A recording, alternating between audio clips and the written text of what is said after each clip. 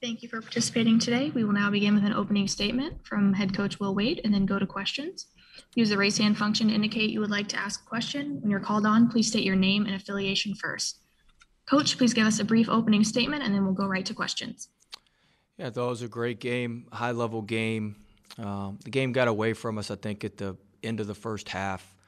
We had a pretty good working margin. We got off to a great start and had a great working margin, and then to be down one at half. We went on a scoring drought there for 4 or 5 minutes, and we got the lead in the second half by 6, and they made some huge threes. We just had some poor closeouts, some poor switches below the ball, and we weren't able to overcome them. But our guys played hard. Our guys gave it all they had. I'm proud of them for everything they've accomplished this year and fighting through the season. Now we will go to questions from the media. Please use the raise hand function to indicate you'd like to ask a question. Our first question is from Kevin McCaskill Jr., FP Sports. Yes, Kevin McCaskill Jr., FP Sports, Springfield, Massachusetts. Why didn't Josh Gray play tonight? Well, we just felt like we needed to keep the floor spaced, and having Days in there, and Days didn't get in a ton of foul trouble till the end. And Dickinson didn't hurt us as bad as we were expecting down there. Our doubles were pretty good, so just was in the flow of the game. It wasn't one of those games where we felt like we needed him right now. Can I ask one follow-up? He's like a real big energy guy, though. He can give you a lot on the offensive rebounding. Just note you didn't have any thought to play him tonight? No, we thought maybe going into the game we were going to play him, but just with the flow of the game, it didn't work out that way. Our next question is from Michael Cobble, WBRZ TV. Will, you mentioned it, just the game getting away from you. Do you think it was a little bit of, running out of gas? Y'all played so well in the first half, and the inability to sustain it. And then their ability to, I guess, affect shots at the rim also seemed to, let y'all settle for some perimeter shots. Yeah, I think we played two guys 40 minutes. I thought their run coincided with us having those guys out there a long time at the end of the first half, and then in the second half we kind of ran out of gas the last 10 minutes. So I do think probably that had something to do with it. Next question is from Glenn West. Hey, Will, Glenn West with LSU Country here. Just, talk about Javante's game. I mean, he really seemed to carry you guys in that second half. And even when you got down a little bit, he just really seemed to be a force for you guys throughout the entire night. Just talk about, his performance and, just how he was able to keep you guys in the game there. Yeah, I mean, he stepped up and played great. I mean, he was tremendous, especially in the second half. He made plays. I think he had 6-7 assists, 1 turnover. He did a great job controlling the game, controlling our team, and he was phenomenal. So, very, very, very, very proud of him, and he just capped off a great season. Next question is from Sheldon Nichols. Hey, Will, you mentioned the game got away at the end of the first half, but in the second half you kind of regrouped. You had a 6-point lead. What about 15 and a half minutes to go? What happened in those next 10 minutes that kind of got away from you there? Well, we just we couldn't string together enough stops we could just never string together enough stops to make a run and to make it to expand our lead. We could never get the lead above 10 in the first half. Second half, after we got the 6-point lead, we gave up a couple threes. We missed a floater in the lane. We could never sustain what we were doing. Next question is from Scott Rabelais, the Baton Rouge Advocate. Well, people said Michigan looked a little vulnerable, maybe because they were missing Livers, one of their best players, but they outscored you 26-2 off the bench. Is that something that's kind of indicative of this game? Was that something you were worried about, that they just come at you with a lot of players?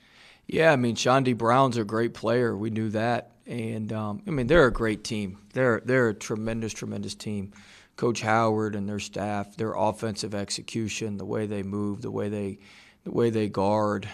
They're a very, very good team. They're going to be an extremely tough out for anybody. Our next question is from Billy Embody, 24/7 Sports. Hey, Will, what will you remember most about this season? You know, Ed Orgeron talked about what he took away from it, just, you know, going through all the protocols and everything. What are you going to look back and take away from it? Just how hard our guys fought. I mean, we went through so much, so many things on and off the court. Just how hard they fought to get in. I mean, we got in 29 games. Just to get into 29 games, man, every day was a battle, and these kids battled, and wanted to play, and wanted to be great. And you know, we started peaking at the right time. We just, you know, it just happens. You get a tough draw and a great team like this. It's a high level game, and it can go either way. And they just made a few more shots and a few more plays than we did. But our guys really battled all season, and I told them I told them how much I appreciate that, you know, in the locker room after the game. Our next question is from Ron Higgins. Yeah, well, did Michigan show on film they could shoot the three that well? In the second half, it seemed like when they hit those 2 threes in a row, and every time you came up with a basket, they answered with a three. Did they show on film they could shoot the three ball that well? Well, yeah, I mean, they lead the Big Ten in three-point shooting. But, I mean, you can't take away everything, and we've kind of lived and died by giving up some threes all year. And, you know, we had to give something up to take away the points in the paint, to take away everything in the post, and that's what we did. But the threes they hit on the runs were really weren't inside-out threes. They were off the bounce threes, poor switch outs, things of that nature. So that was stuff that we can control that we didn't do a good enough job on. Our next question is from Sheldon Nichols. Hey, Will, it looks like y'all did a pretty good job on Dickinson in the first half. Looked like you frustrated him a little bit. Did you feel good about that matchup at halftime, that y'all had, you know, switched players a lot, defenders? Yeah, I thought we did a good job trapping him, confusing him down there, making him work. We had active hands, and then when we got tired, they just got way too comfortable. I think they had 13 assists on 16 made baskets. The problem in the first half was our closeouts, them driving our closeouts, and we just did a poor job with that. Next question is from Paul Boron. Hi, Coach. Paul Boron from Cox Sports Television. I know a couple times this season you talked about, you know, this is a team I expected to see, and then you would have some lulls. Do you feel like tonight you went out kind of giving your best shot and the best of what your team could be? Yeah, I think we went out, you know, we played well. We ran into a great team. It wasn't like, I mean, we could have done some things differently. We could have, you know, we made a few more shots, finished a few more in the lane, we had a few better switches defensively. We certainly could have won the game, but I can't fault our guys' effort and how hard they played, and we were prepared and ready to go. We couldn't sustain it for 40 minutes. Our final question is from Michael Cobble. Well, this is likely going to be the final game, obviously, that this group plays together. But for some of your star players, I guess just could you talk about the future of LSU basketball as you see it, and maybe some of the plans of how you start the process of moving forward? I mean, we've certainly going to lose, you know, some very, very good players. We've got some talented young kids in the program that we feel really good about. We're going to try to mix in some veteran guys here in the spring, have 2 or 3 scholarships to mess around with, and get some talented veteran guys to join our young core that's really good. So we've got to keep the young core together, keep those guys together, get those guys in the gym and get back to work, and add a couple veteran pieces, and I think we can be right back where we are tonight. Thanks, Will. All right. Thank you, Coach, for your time today. We'll be joined momentarily by Javonte Smart. Thank y'all.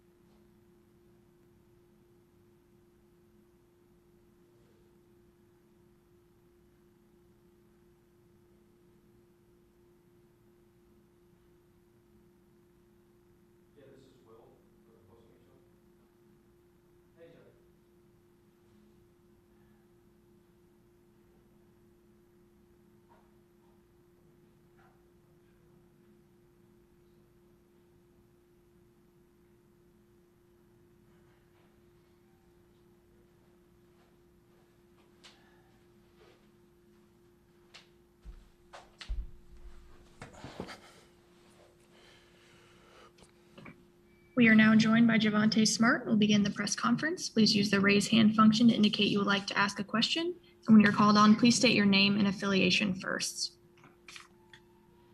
Our first question is from Michael Cobble, WBRZ-TV. Hey, Javante, Michael Cobble here in Baton Rouge. Results notwithstanding, how exciting was that game, especially in the first half, to be a part of? And do you feel like the energy you expended in that first half, y'all just couldn't sustain it in the second half to pull out the victory? Coming into the game, we knew it was a big game. Playing against Michigan on one of the biggest stages, you want to play in. I just want to give it all to Michigan. They came to fight. We came to fight. But our energy wore off. I thought we should have, just kept our energy, kept going. But, during the game, energy wore off, and, they just outplayed us at the end. Our next question is from Glenn West. Hey, Javante, it's Glenn West here with LSU Country. What point, I guess in the second half, did the offense really just kind of seemed to stagnate? It seemed like there was a lot of ISO ball going on, and you guys have had success with that this season. But, I guess just kind of at what point did you guys feel like maybe that it was starting to get away from you a little bit, and how did you try to rectify it at least throughout the end of that game? Yeah, during the middle of the second half, we felt like, we was doing a lot of one-on-one ball. But, all year, that's what we've been doing all year. So we just try to, pass the ball to each other, play as a team, continue to play as a team, hit some shots. But, they hit some big shots. They hit a couple of big shots. And, we was just trying to get some stops, really, just really on the defensive end, trying to get stops because we knew we was going to score the ball. We just needed to get stops. Next question is from Sheldon Nichols. Hey, Javante, Sheldon Mickelson, the Advocate. It seemed like in the middle of the second half, I think they hit 9 out of 10 shots, and y'all started missing. Did you feel like y'all started pressing when they started hitting a few, or did y'all just kind of hit a rut there? Yeah, we wanted to press them early. In the Big Ten, they wasn't pressing that much, so Coach told us we was going to start out pressing. They hit some big shots, like I said, and we wanted to speed the game up, and they were still hitting some big shots, and we came down and missed a few shots. But, that happens in the game. We just wanted to keep fighting hard, and, the outcome, we took an L, but take that to the chin. Our next question is from Michael Cobble, WBRZ-TV. Javante, you came back for a reason this season, and clearly, you showed tonight you're capable of leading the team, I guess. Just if you could big picture it for me for a moment and talk about what this season has meant to you and playing through all the difficulties, just to get to this point. And do you feel like you made the right decision in hindsight now? Yeah, I feel like coming back, talking to my mom and, coaches, I feel like coming back would be the best thing for me. Just learning more. I feel like this year it helped me learn a lot more, about myself and about just growing up as a man. I think this year was, one of the biggest years, you can ask for. Playing during COVID, it's hard. I had to sit out a few games. It's just a lot that was going on, and I think that it helped me, for further on. And I think it was a real good year, and, I'm proud of our guys, our younger guys, and even, Trenton and Days, Like I said, it was a big year for us, and I was looking forward to, winning it all, but we fell short to Michigan. And like I said, I want to give it all to them, but I feel like I learned a lot this year. Next question is from Billy Embody, 247 Sports. Hey, Javante, Billy Embody with 24/7 Sports. When you look back on what you and Trendon and Darius and, I guess to an extent Cam have accomplished together, I mean, how close are you guys, and what's your relation? How have you guys grown together since you guys have been, on campus here? Yeah, me and Days came in together, but me and Trendon, we always together. That's my guy. We were roommates. We was always working out together, but Cam came along. Cam was kind of quiet, but, he came along. He came, he's not as friendly as other guys, but Cam came along and was interacting with other guys because we all four of us are roommates, so you really have no choice but to interact with each other. Next question is Michael Cobble, WBRZ TV. Hey man, how difficult was it going in the second half to get your shot inside? It seemed like their height started to affect y'all's shot selection at some point. Say that again. It seemed like they were able to redirect your offense, and you guys had to look for outside shots. Was their height a significant factor because of that in the second half, or was that just kind of the looks you were getting? Yeah, I think that was just the shots, we was getting. I think with all the guys, we have a lot of shot makers. I think, the open shots was there, and we take them because, we make them most of the time. But, they just wasn't falling. So I think we started attacking a little bit and starting to open everything up for the three-point line and inside. Our next question is from Kevin McCaskill Jr., FP Sports. Kevin McCaskill Jr., FP Sports, Springfield, Massachusetts. When the first cancellations happened during the season, did you question if the season would continue? Yeah, I did, because I didn't know how the season would go with. I didn't know how the season would go with all the COVID things, and because I had COVID during the season, and I had to sit out, and I didn't know how it was going to continue. But I want to give it all to the NCAA for being able to have this. Thank you, man. No problem. Thank you, Javante, for your time. No problem. Thank you. That's it for this post-game news conference. A transcript of the coach's interview will be provided by ASAP Sports at ncaa.com/transcripts. You can also find a recording of this press conference in the NCAA Digital Media Hub at ncaa.veritone.com. Thank you all for joining us.